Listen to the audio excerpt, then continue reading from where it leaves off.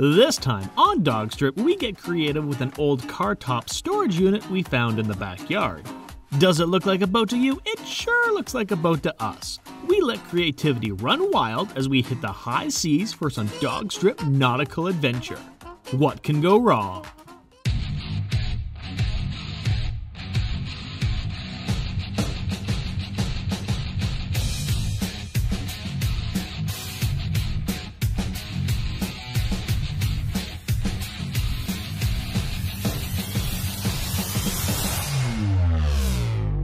This time we're going to do something a wee bit different. With what you see here, we are going to build a boat. Because why not?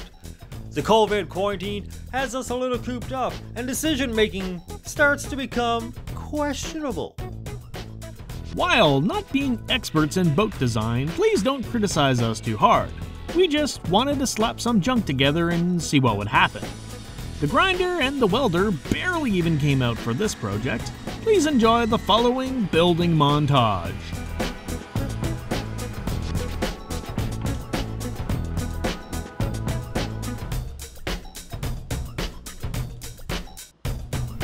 This paint is like 20 years old. Still good. It is not still good. Look at this.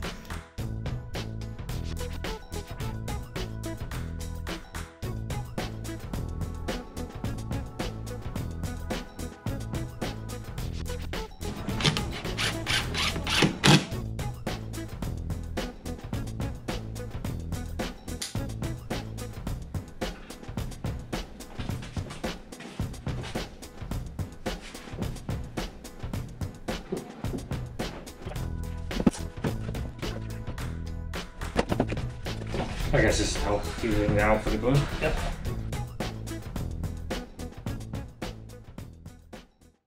So now what we got to do is fill the gaps between the plywood and the outer skin. For that, expanding foam is your friend.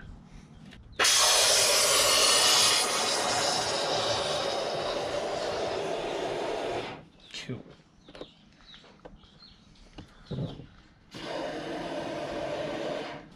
Never claimed to be a master carpenter.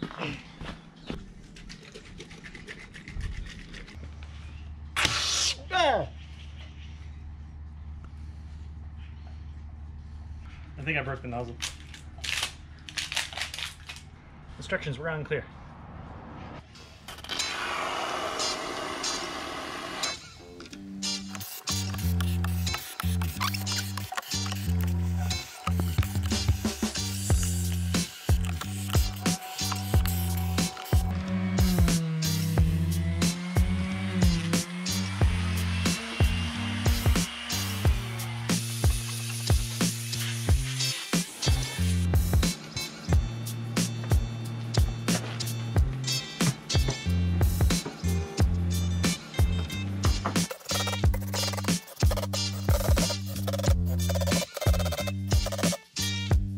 Next we attach the propulsion, a 22cc TAS motor capable of producing a maximum of 1.2 horsepowers.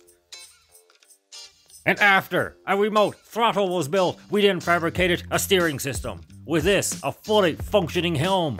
And now this is starting to look more and more like a real boat. Mostly. Every boat needs a name.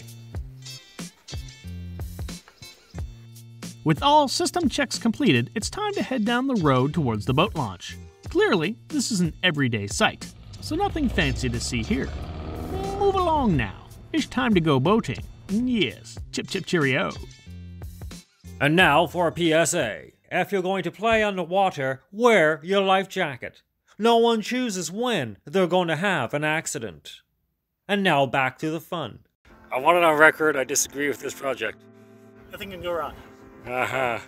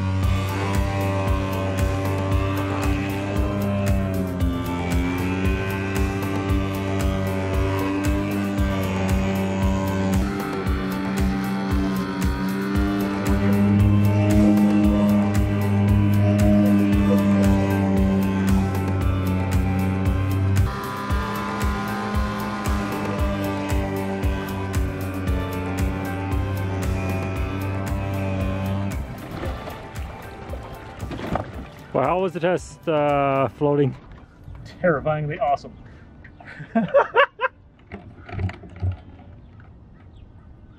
Wow, that... If it wasn't for that extra 4 inches, you'd be sunk.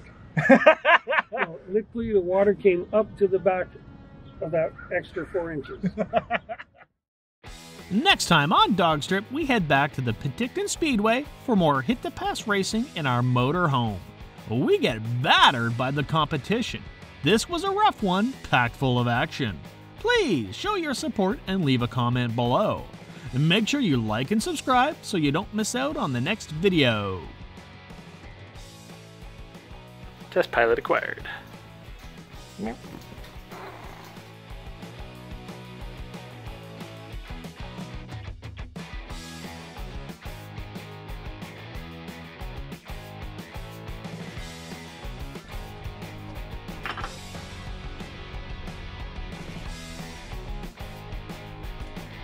Sometimes you gotta flaunt what you got. Some